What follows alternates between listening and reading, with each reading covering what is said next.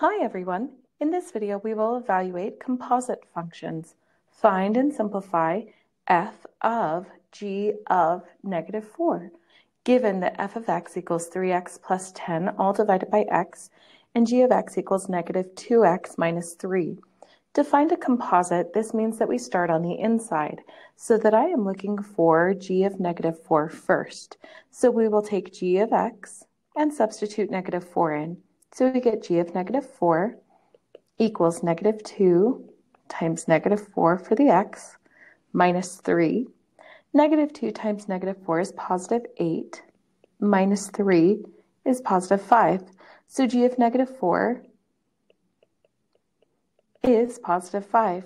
And that means that I can take the composite function f of g of negative 4 and replace 5 in for g of negative 4, making this f of 5. And then I go to our function of f and I substitute 5 in for x. So we get f of 5, which equals 3 times 5 plus 10 all over x, which is 5. 3 times 5 is 15. 15 plus 10 is 25, still divided by 5, and 25 divided by 5 is 5. So the entire composite of f of g of negative 4 equals 5.